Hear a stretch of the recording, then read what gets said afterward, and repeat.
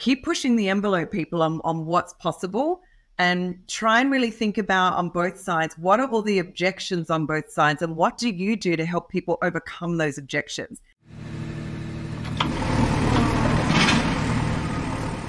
All right, everybody, welcome to the Big Picture Blueprint. I'm your host, Dan Habercost, along with Mason McDonald, and we have a great guest today that we'll get into here shortly. But in the meantime, Mason, how you doing? How's business going? Things are going well. I've got a handful of closings this week all over the country. Sales are picking up, acquisitions are picking up, and it's a great time of year to try and sprint towards the end. Dan, how are you doing today? Yeah, agreed. It is busy. We're doing deals all over.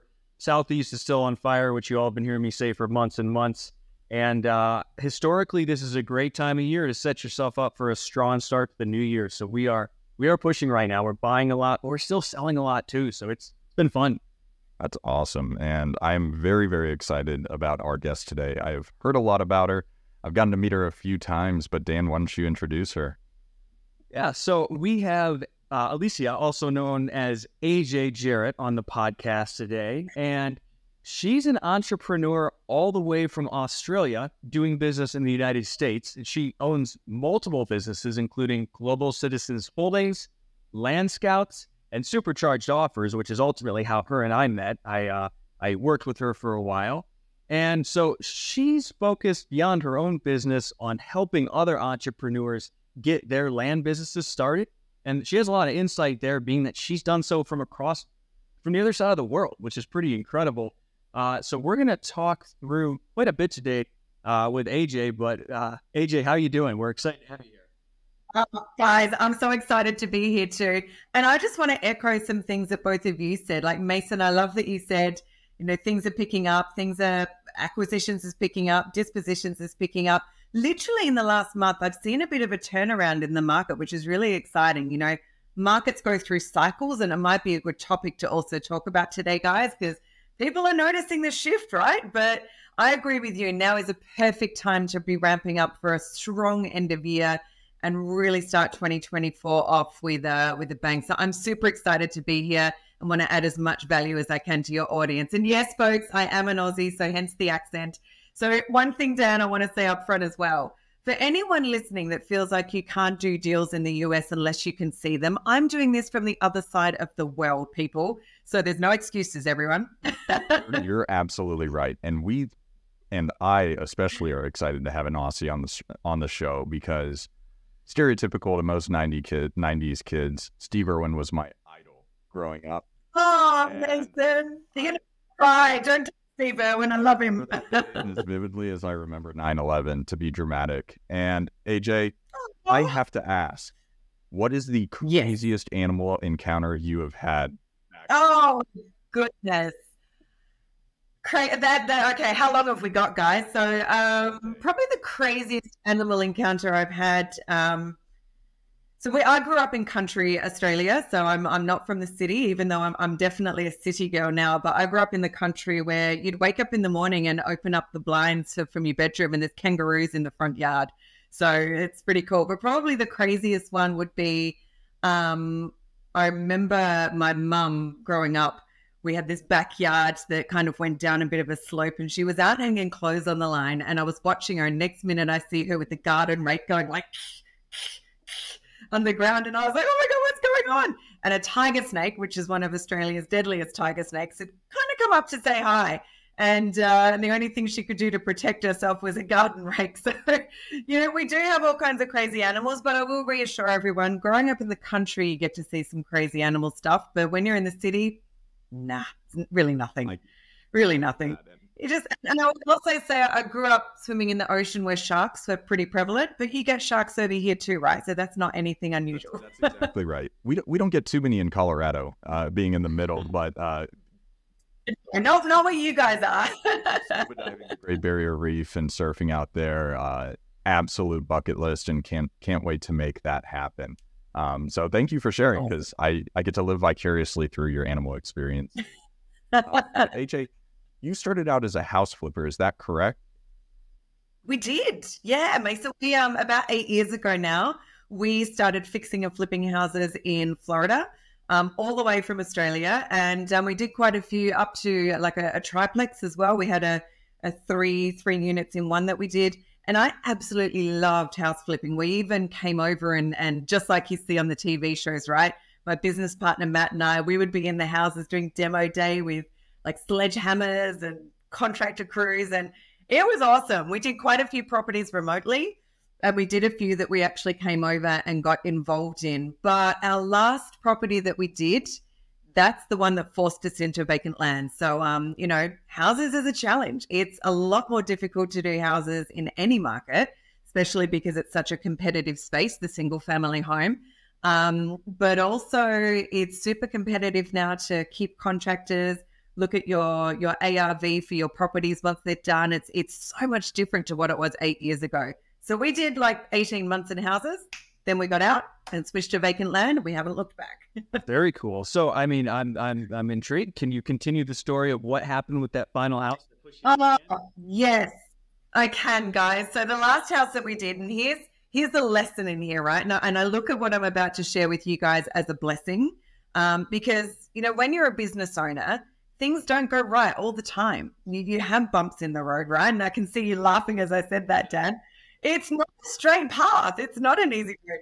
So we had some great houses. They were all good. But our strategy was to do affordable housing. So we were going into areas around Jacksonville, Florida, and buying up houses that were, 15 to 25,000, doing a basic fix and flip, but really making it affordable for people to move back into areas. Now, this is 8 years ago where there was still a lot of houses that had just been left for no one to look at. And that was great. But then our last house, we got a little bit, let me say we got diamonds in our eyes, if that was the word, because Matt and I drove past this house. We saw it on the market and we're like, that's a pretty nice house. I think we'll go check that out. So we did. We checked it out. We ran our numbers and we thought, I think we can do this one. This looks pretty good. But now we were talking buying it in the mid 200s and possibly selling it for the mid 500s. So it was way different to our strategy. But we thought, we can do this. We've done enough now. No, it didn't go to plan. This was a job that when we scoped it out, we thought 3 months rehab. We know the numbers, we'll be good. An onion, guys, when you peel back a layer of the onion and things just keep appearing, this is what this house was like. So if it could go wrong, it did go wrong. We had contractors leaving in their droves because other people 2 blocks down were paying them twice as much. We had a project manager that had a nervous breakdown, not because of us, but because life just got in the way for him. We had people come to the site and steal all our equipment, and they even stole our fridge and our washing machine. And you name it, if it could go wrong, it did go wrong. So what should have been a 3-month project ended up being a 12-month project.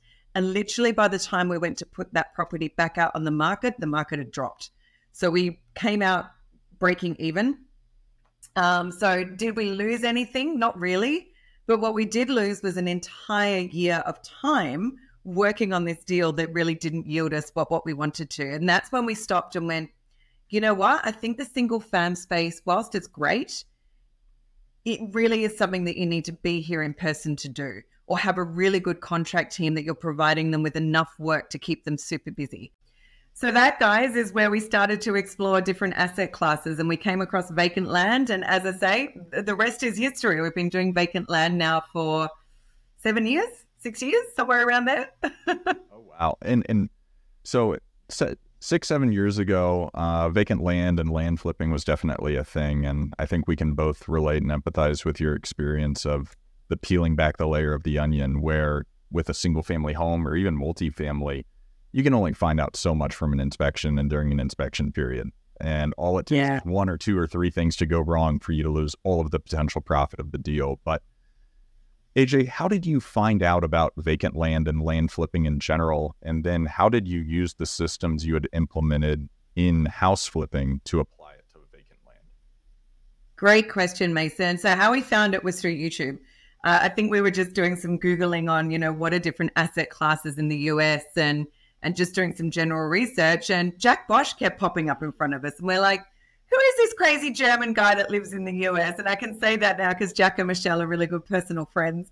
And so we came across that, and Matt was like, vacant land. So we watched a few videos and just it all started to make sense, because here's the thing, Mason. All the same principles that we used in doing vacant houses are exactly the same as what we are doing in vacant land, but the layers of the onion are so much less. So the same principles around doing your due diligence on areas to invest in, looking at what kinds of, ARV, the after rehab value of a house, land still has the same principles, especially if that land has problems that maybe, there's a title to work out, there's a probate that needs to be done, there's encroachment issues that you need to negotiate with the neighbor. So all of these things, that's kind of the rehab when you think about it for vacant land, right? And we thought, well, that's all just paperwork issues. We don't need a physical contract team to do that. We have title companies, and we already had a really good relationship with our title company. So then the next step for us was to have a good conversation with our realtor, who was actually our realtor helping us out with our single fam properties. We called up Michael and we're like, we're thinking vacant land, and here's why. What do you think? And at that time, the vacant land market now certainly has a lot more people in it than what it used to. But at that time, there really wasn't a huge amount of people doing vacant land. And he said, heck yeah, let's get involved, because number one, he's got people that are often looking for vacant land, but they don't know where or how to find the owners and go after them. And number two, he said, there's a lot of people that are looking to build and develop in certain areas. So let's kind of help them with that. So that's the journey started from there, and onwards and upwards.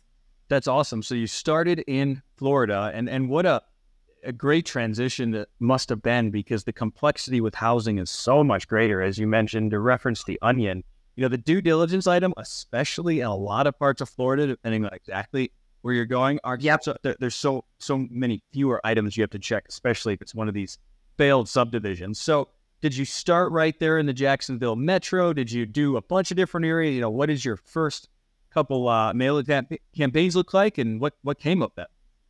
Yeah, we started in the Jacksonville metro, mainly because that was a market that we knew. And since then, we've spread out through all of Florida. We actually haven't left Florida in 7 to 8 years or 6 to 7 years, whatever it is. I lose count, guys. It's been that long. We've never left Florida, because I guess now in Florida, we've got a really good buyers list. We've got really good people on the ground.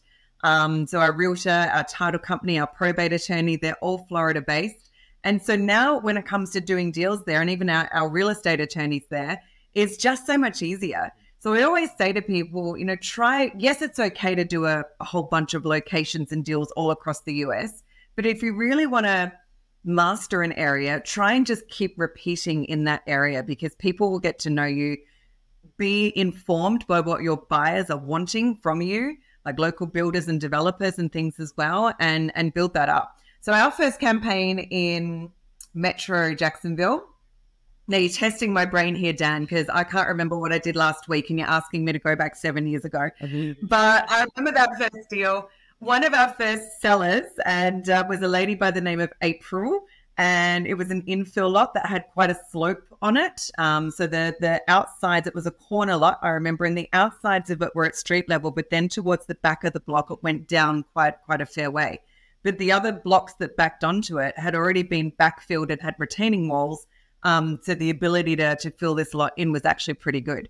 So we thought, this is a perfect neighborhood. It's like a block from the river. It was a beautiful neighborhood, but everyone kept looking at the property and saying, can't really do much with that. So we actually went and got a quote on how much it cost to fill the property. And it wasn't anywhere near as much as what people think it is. So we got that quote. We then included that quote in our disposition strategy. So we said, here's what it's going to cost to build on this property, but also you do need to fill it. But here's the quote to go and fill it. And then people were able to look at it and go, that kind of makes sense. The numbers aren't that bad, right? And I remember that property sold in a matter of weeks. It was gone because there was no vacant land around the area, but people just kept looking at it going, One of our other ones was also about a 10 to 15 acre property that was all just marshland and scrubland. But it was right next to a big development, and we ended up selling that one for someone to do recreational stuff on. Again, there's deals everywhere, and I always say to people, you are not your end buyer. Your end buyer is your end buyer, people. So, don't look at a property and go, not sure. We've got a couple of customers at the moment that I am talking to and I get that people are picky and choosy about what they want to do, but our job with supercharged offers is to get them leads. And I had a call with a customer yesterday and said, yeah, I got 30 leads over the last month, but none of them fit my criteria. And I was like, well, how about we put your criteria aside and ask your buyers, what's their criteria? Because if you've got 30 leads in, you need to be getting offers out for all of them and then let the market tell you what it wants to do, not what you want to do. What does the market want to do? So we had to really think about that early on when we were doing deals, right? We had to keep reminding ourselves that we are not our end buyer. And the biggest deal that we've done to date was probably a property that if I had have looked at it on face value, in my own mind, I would have gone, not a deal. But it was our biggest deal yet. And it was one that I didn't think would be. So, there's so much that everyone should go back and re-listen to what AJ just said right there, because I think a lot of people in the land space will not think of the similarities to a retail home buyer. And that's really, really, unfortunately, it's very true in the land space, where there's the end buyer that goes into a home and the granite countertops don't match exactly what they're looking for, and they'll make an emotional decision not to purchase that. And same thing with land, of if there's a slope to it or there's something confusing to it, where us three probably look at it, blank canvas, you can do anything now after doing hundreds of deals. But you might need to explain that to your end buyer, and you can't go in with the assumptions that you are just one person. There's 300 million people in the United States. Your opinion doesn't matter. It's whoever is on the back end. And that sounds harsh, doesn't it? Your opinion doesn't matter, but it doesn't. It's the end buyer's opinion that matters, and what they're willing to pay. Yes, I'm so glad you said this, AJ. We just talked about this on a recent podcast where I said, your opinion doesn't matter. What do other people like? I'm doing business at a bunch of places I would never want to live, but who cares what I want? And to your other point, guys, super important. The end user is not educated in construction with that first infill lot she was mentioning. And so they look at that and think it's unbuildable. But we know, this would probably be great for a walkout basement if it has a big slope, and just put in a retaining wall, move some dirt. And so sometimes you have to factor in the cost to do that work. Or maybe if it's heavily wooded, just cutting in a driveway and approximate pad site, little items like that can create value for your end user who otherwise would not have seen it, and can get you really good returns. So I'm glad you mentioned that. 100%, Dan. Yeah, 100%. And I think people listening at the moment, what you've got to ask yourself is, what are you willing to do for both the seller and the buyer that other people aren't doing? So if you just do that one or two things above what people do as base level, you're going to get more deals. So, what are you willing to do on the seller side to help them out, where it might be a difficult property, but if you're willing to get in there and make that work, they're going to thank you, 100 times over. Same with the buyer. If you can paint the picture for the buyer on how they can make this work, they're going to thank you 100 times over as well. So just keep pushing the envelope, people, on what's possible. And try and really think about on both sides, what are all the objections on both sides, and what do you do to help people overcome those objections? Because that's actually your role as a land investor. How do you overcome objections and obstacles so that people can make use of this stuff? Absolutely. And that's something we want to hammer home, because your entire value as a land flipper cannot just be purchasing properties at a discount. While there are the deals where that's easy, if someone just wants to get rid of it, they don't care how much they're getting for it, and you can flip it for a profit. If you're adding value to the seller and the buyer, you're going to win. But AJ, I want to switch gears a little bit. We've talked about it just a little. Supercharged offers. You're a systems person. You started investing from Australia and the United States. How was supercharged offers born, and what does supercharged offers do for investors? Yeah, thanks, Mason. So how it was born is about 5 years ago now. My business partner, Matt, and I, we were looking at our own land business and really just seeing how inconsistent everything was. And it just felt really disjointed. We had 6 companies helping us out with our acquisitions.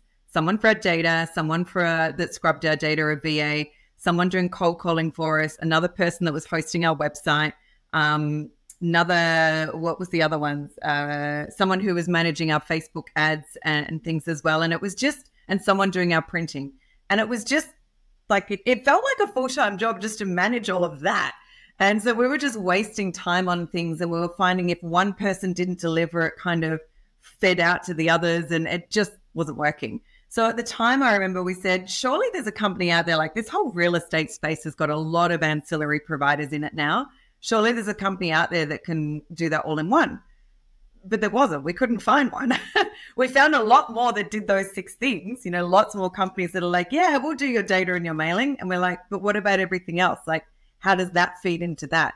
And we really wanted to systematize that. So Supercharged Offers was born purely out of a need to help real estate investors centralize all of those functions into one, and ensure that we can get some time back in the day for them to just be on the phone with sellers and buyers doing deals. And we've now got 20 people in our team at Supercharged Offers, and we keep adding more products and services. So essentially we become like people's fractional marketing team. We do everything for them. All they need to do is tell us where they want to do deals and the types of deals.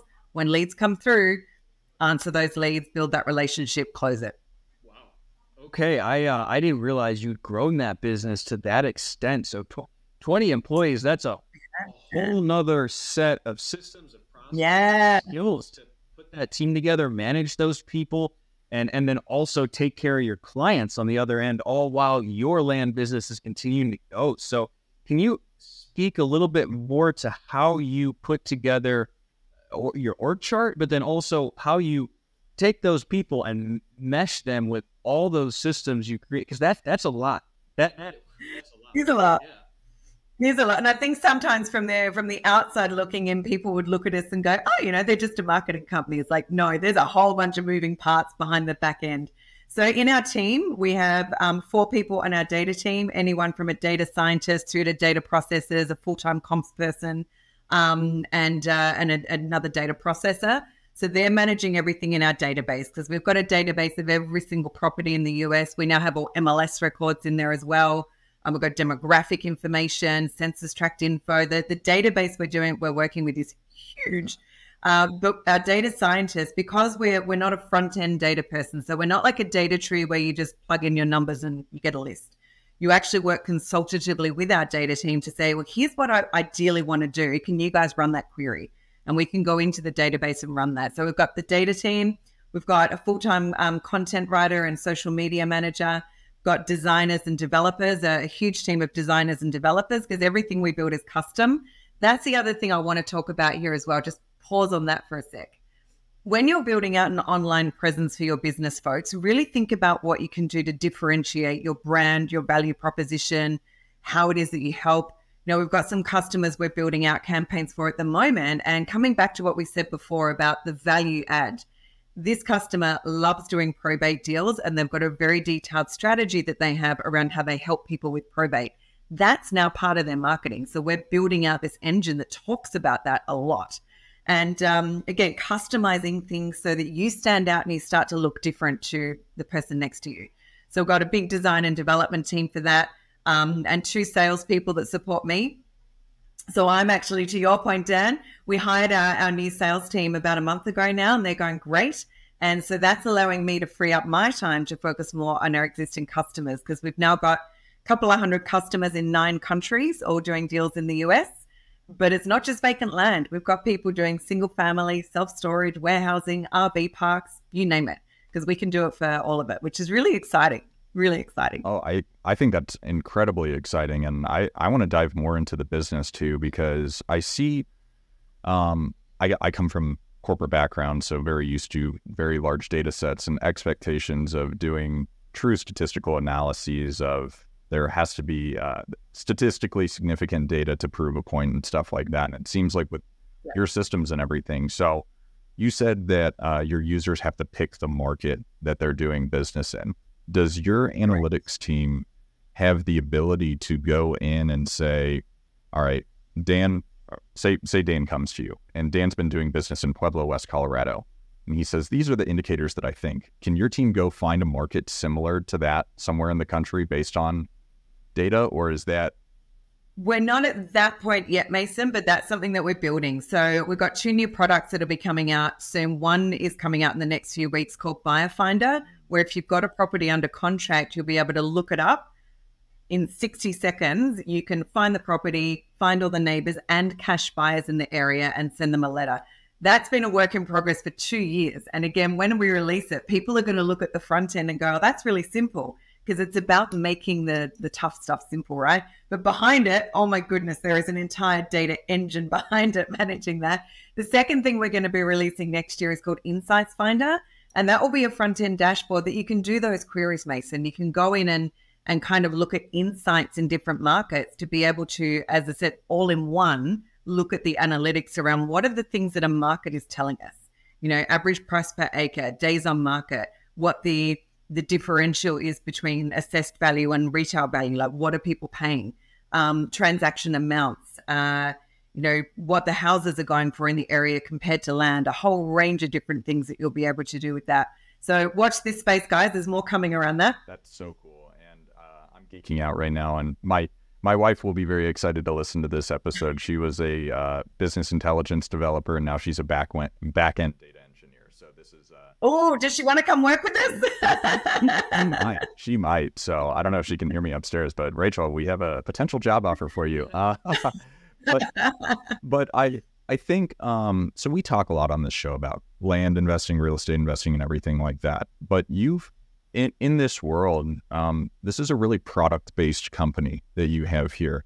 How does a new product come to being within Supercharged Offers or any of your companies? And how, like, kind of explain the product life cycle? Yeah. Well, how long have we got, guys? So product life cycle.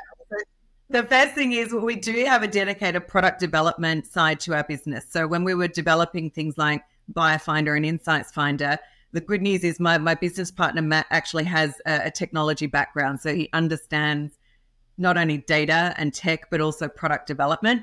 And our UX UI designers, and we've also outsourced to like a product development team that is doing like the infrastructure that sits behind things. So what we're really looking at for a product, I guess our ethos when we're building out a product is there a need for it? Yes. And we know that from what customers are telling us and by looking in the market and seeing if there's anything similar or doesn't exist. And if there's a need for it, how do we make it easy? Because the other thing that I've noticed, Mason, to your question is there's a lot of, as I mentioned before, there's loads of different ancillary products and services out there, but not all of them are easy to use. Not all of them are actually what I would call functional either. You know, the user interface on how easy we help people to solve their problems. It has to be quick, easy, simple, and anyone can use it. So using that as kind of the ethos behind product development, that's really what we're aiming to do. Because again, you know, the whole role of a real estate investor is do your deals. Don't spend time crunching data and, you know, all these other things that you have to do for your business, but perhaps it's not the best use of your time. So we need to take that factor into account around time. How easy are these products for people to use? So we're saving them time and getting them more efficient. That's incredible. I mean, it really is, guys. I'm obsessed with the technology within the real estate space, and we both Dan and I have used various CRMs and services and everything like that. And what AJ is saying here is it's a turnkey package that it is all of the stuff that you can outsource in a way where you can figure out what your highest and best use of your time is while you let them work with you as a partner in this transaction. So this is super cool. I'm getting too excited talking about it. I'll hand the mic over to Dan because I'm just geeking out right now. We need to have another call where we geek out together, Mason. A whole other point that I wanted to make too is to the beginning of your story about Supercharged Offers. Where did it come from? It's because you had a problem, you looked for a company to go solve it, and the company didn't exist, so you created that company. And that is often how the best businesses are born, because you talk to a few people in land and you'll find we all have the same problems. And so AJ is solving one of those major problems via Supercharged Offers. Yeah. And I think the thing that I love the most, like I just the fact that our customers get results. I was on a call the other week that a customer made me cry because he's like, you know, he's 4 months in, he's never done land before. His name's Doug from Texas, and he's done a lot of mobile home stuff. 4 months into land, and he was closing 2 transactions that week with 50K profit and had another 120K worth of deals that he was sitting on. And he said, and I've hardly had to touch it. Like, you guys have literally done it all for me. All I've had to do is answer the phone. Like, yes, that's what you should be doing, Doug, because these days, and I think if we can segue into this topic, you know, we've had a few customers lately that have said, oh, I'm not getting the response rates I was used to. Like, you know, back a couple of years ago, I was getting 3 or 4%. And I was like, guess what? So are we. But properties do go in cycles, right? And we're now in a cycle that we need to adjust to what the market is doing. Because if you listen to the news, it's all going downhill, guys. And so our property owners, they're listening to that, and they're our sellers. They're holding on for dear life and saying, I don't want to sell my property yet unless I can get top dollar, whilst they're hearing the news that things are doing this.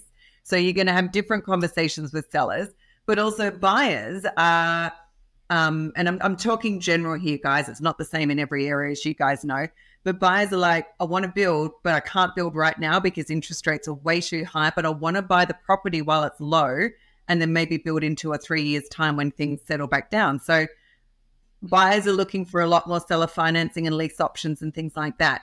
And I guess the reason why I say this is marketing is only one component of your business. Strategy is a huge component. And as a real estate investor, you need to always be across like, what is the market doing? Where's it going?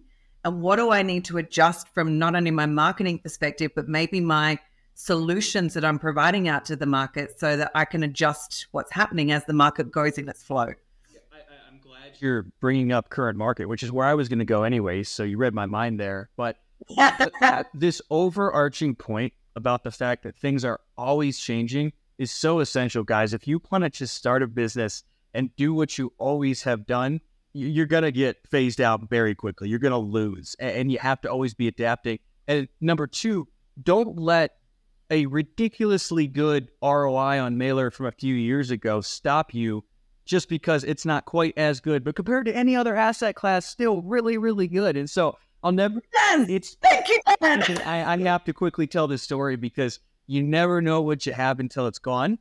When I initially started mailing in Pueblo West, I would get a deal with a $10,000 to $20,000 profit off 100 mailers.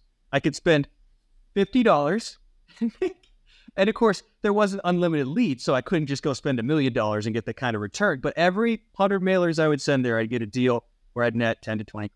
And I didn't know what it had, but I think about that today, looking back on that, and I go, oh, well, if I can spend about $1,000 to get a deal, netting me something around 15 to 20, sometimes more, that's still a fantastic return. I probably should ramp up my mail just like I should have ramped up my mail back then. So there's several points I wanted to make there. I'm glad you brought that up.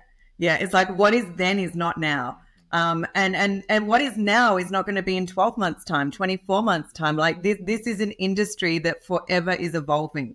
Even to the point that, well, you said, Mason, before, don't expect to just buy a property low and sell it high anymore. These days it's buy a property fairly, but help the seller out to make sure that you can go above and beyond, right? And it might be that you buy something these days at 50 cents on the dollar, but sell it at 85, 90 cents on the dollar. Gone are the days where it's like way down here. And, those were good times, right? But properties go in cycles and markets go in cycles. And I think at the moment we're definitely in that cycle where we've got to all be flexible and also be realistic about current expectations. Like I always say to people, 24, 36 months ago, it was quantity and quality. So quantity meaning higher response rates, but there's some really good deals in there. Now, quantity is lower. So people are getting lower response rates because the market's tightened and there's a lot more people in the market now. So I'm saying, what is your measure of success? Because your KPIs, yes, you need to be looking at response rates and conversion rates, but more than ever, what we should be focused on now is what's our return on investment overall? So if I put $10,000 in, am I making 30 to 50? If I put $10,000 in, am I making 60,000? Am I making what is that? Because sometimes it's only about one good deal and you're into profit. You're hitting on so many amazing points. And I think people that are in the entrepreneurial space or in real estate investing or listen to the podcast, it's confusing sometimes because if you work in a different environment, an 8% operating margin on your P&L, if you're getting 8% EBITDA, like you're killing it in a lot of places. But here we're talking put 10 grand in, make 50,000. Are you kidding me? That's incredible. That's outrageously amazing. But recognize, guys, comparison is the thief of joy. Dan's talking about sending 100 letters and doing that. My first 300 letters resulted in 6 figures of profit on my first deal. So it's like, yeah, that's never happened again. But comparison is also the thief of joy within our own businesses too. But AJ, I kind of want to shift gears and talk about, once again, stuff that I want to talk about, which is leadership. And I think that with what you've created, and you have, you're also a leadership and executive coach, I believe. Do you think leadership is for everyone? Yes or no? And then two, and a follow-up question to that, within entrepreneurs, what do you think is more important, technical skills or soft skills? Oh, Mason, you're coming out with the big guns today. I love it. So first of all, is leadership for everyone? No, it's not. And I think we've all got to ask ourselves the question, honestly, what am I passionate about that is also leading into what am I good at? Because being good at something and enjoying it are two different things. And I often see people that are good at something, but they don't enjoy it. And that translates to a culture, right? You know, because they're kind of dragging their feet behind them. So when it comes to leadership, let's define leadership, first of all, as opposed to management. So management is really about the management of things. How am I managing our KPIs, our processes, our systems, what our people are doing? Leadership is how do I create the right strategic direction for our business and create followership with our people so that our people in their jobs not only know what they're doing, but what's the bigger purpose at the end of the day and how do we make that meaningful to them? So that's really leadership. And I guess if we can break that down further, because in the land investing space, there's really two buckets here. One is people that say that they're leaders because they've got virtual assistants. That's not leadership. That's management. Unless, of course, your virtual assistants, number one, you're not calling them BAs. You're actually saying, hey, this is our customer service team. This is our due diligence team. They're part of our business and they serve a purpose for this bigger purpose and they all know what that is. That's leadership. And I see too often in this business that people get to that tipping point where they get busy and then it's like, right, well, now I don't need a person to plug a gap. My one piece of advice here, people listening, number one, definitely make sure that if you're going to hire virtual assistants that you know how to do the job yourself because you need to do things like write your SOPs, manage them, give feedback, etc. So make sure you've got that set up. Number two, give them full ownership of stuff. I see too many people that just pass a problem to a VA and then they expect results. And it's like, but unless we've given them the tools to be able to work through that and come up with solutions and be creative, we're not going to get the result we need. And then we end up with a people problem.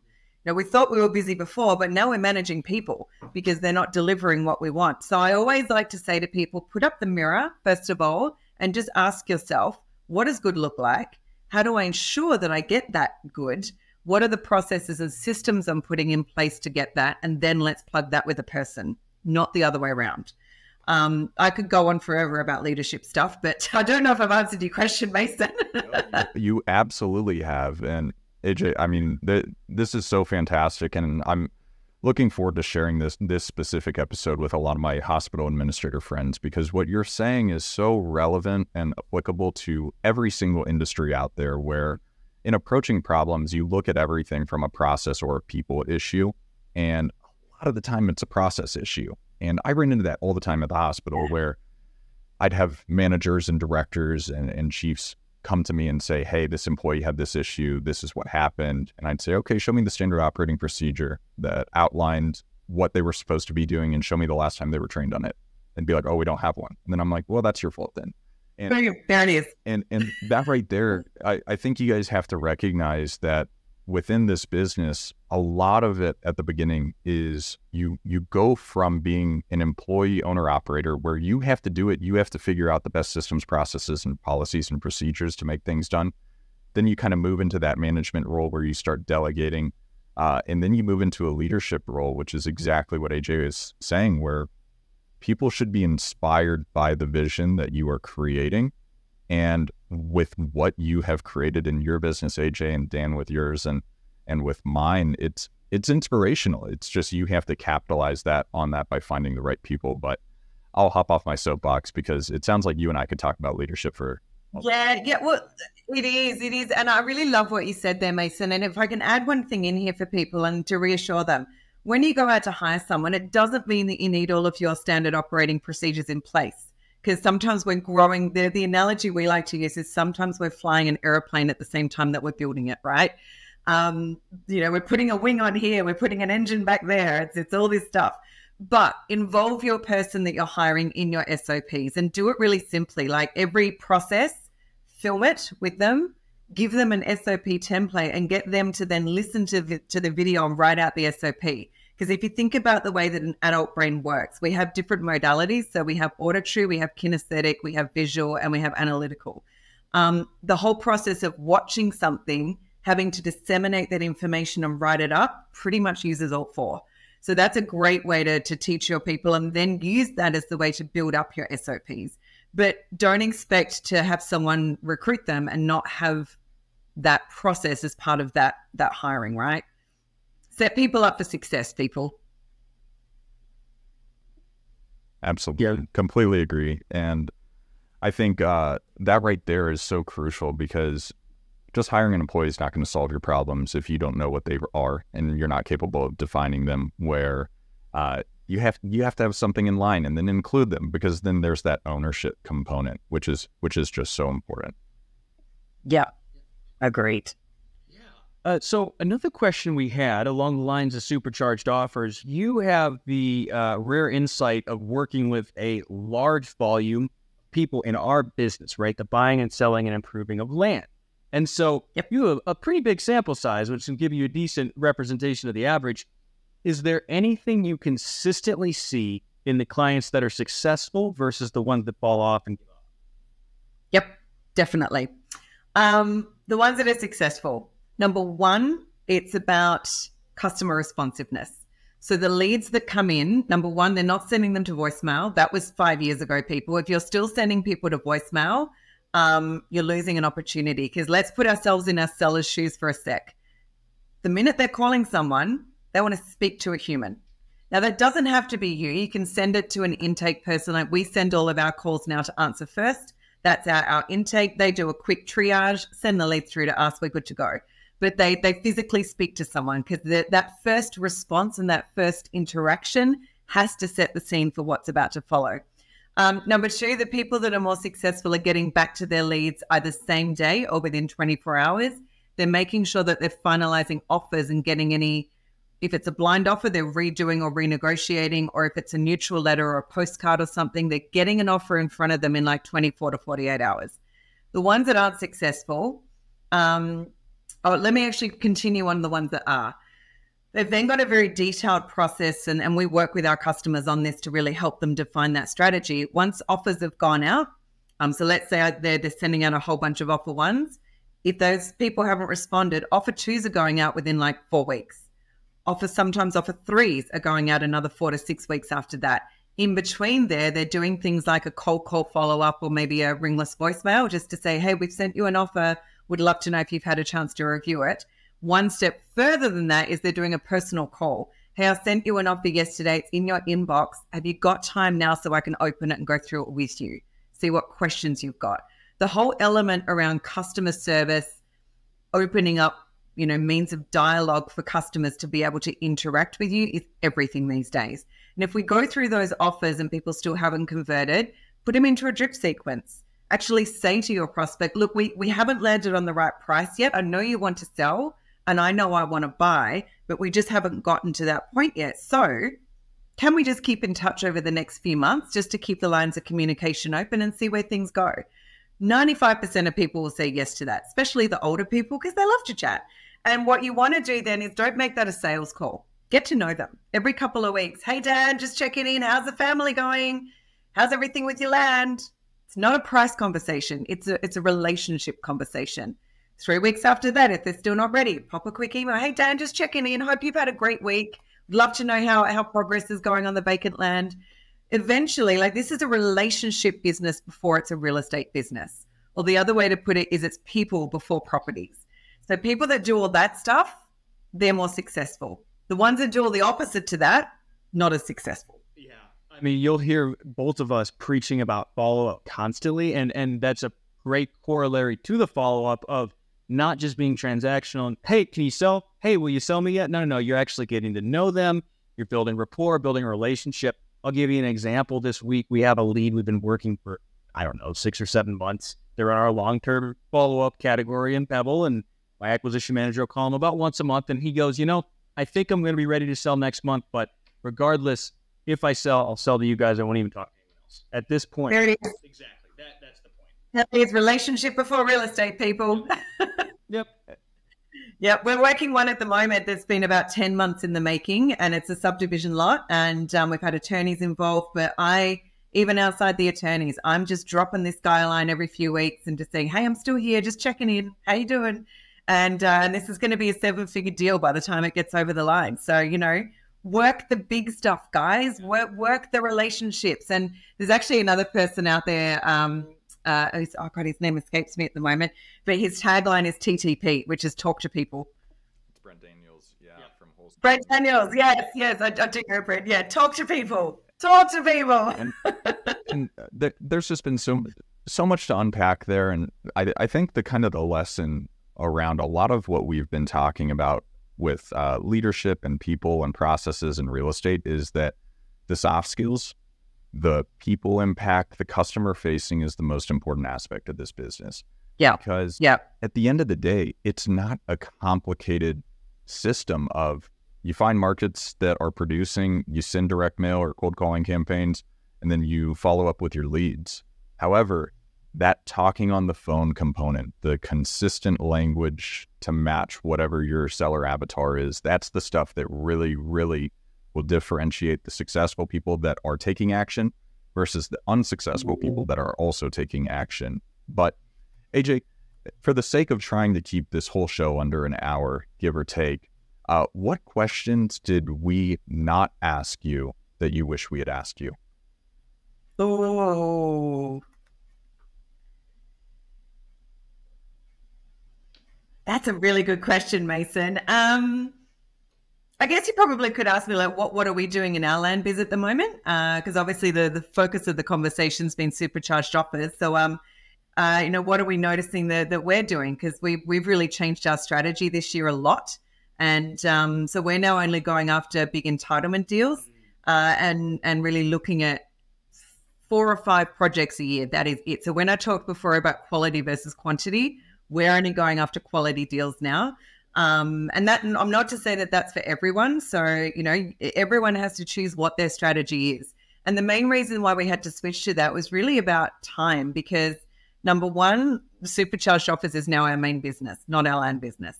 And our customers in that are everything to us. But number two, what can we also, coming back to like when we change strategy into vacant land, I think we've always got to ask ourselves, what is the strategy that we're doing, and does this fit my business model and my lifestyle model that I want at the moment? Because all the reasons why people get into these businesses, yes, it's about making money and putting food on the table, but a lot of the reasons people do this is lifestyle. Yeah. The laptop lifestyle, having a laptop and a phone, and we've done deals from all over the world. Yeah. But, always ask yourself, folks, what's the strategy that's suitable for you at this point in time?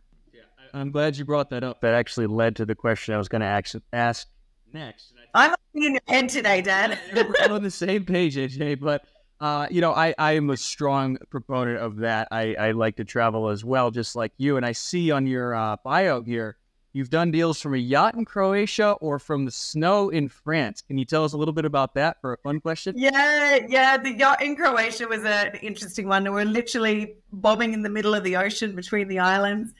So we weren't like on an island hooked up to any Wi-Fi or anything. We're in the middle of the ocean, little satellite on the boat, and we were doing dial-up to transfer money to our title company. It was like...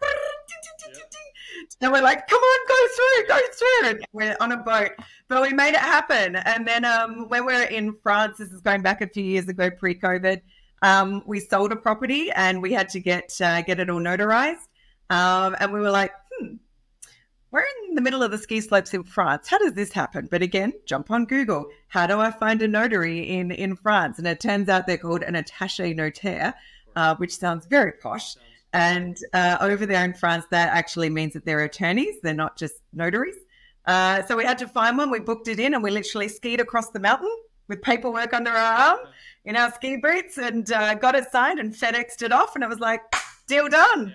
So literally, it does not matter where you are in the world. You can get stuff done. Yeah, that's awesome. I have a vivid memory of trying to find on top of a mountain in Breckenridge last year where I could get enough service to download and sign and then wire money to close a deal in North Carolina from 12,000 feet, Colorado. So that's awesome. Yeah. As long as you got a laptop and a phone, you can do business anywhere.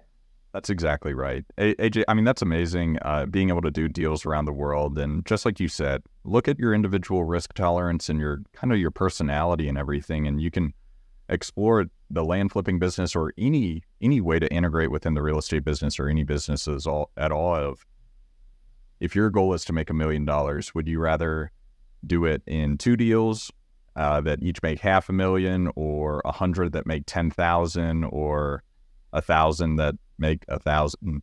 I'm not great at math calculator, but you got you go with your Mason, then that's round numbers.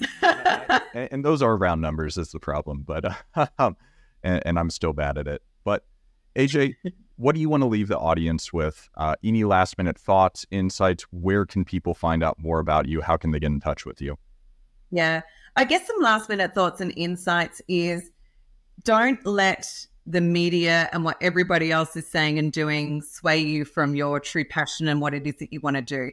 If you want to do land, just jump in and keep consistent, because there's a lot of hype out there at the moment of, is land oversaturated? And, you know, is this market got too many people in it and people aren't getting response rates here and there?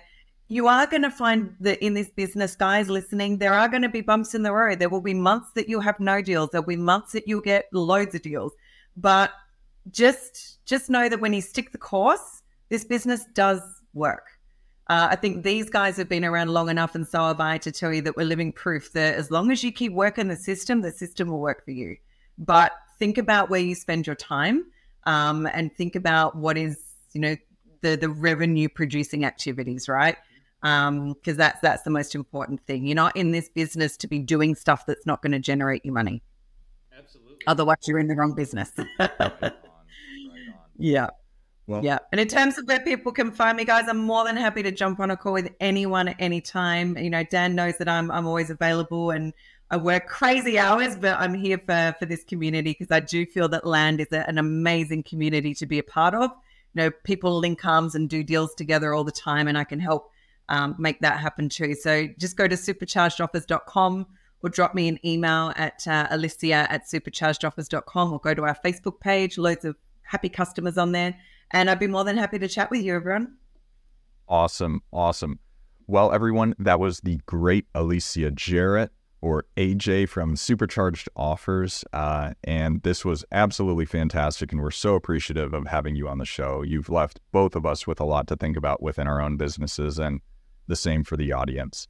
So thank you so much, guys. I really appreciate it, and looking forward to helping you guys out with your new venture too in the coming weeks as well. Awesome. And everyone, this is Mason McDonald and Dan Haberkos with the Big Picture Blueprint, signing off.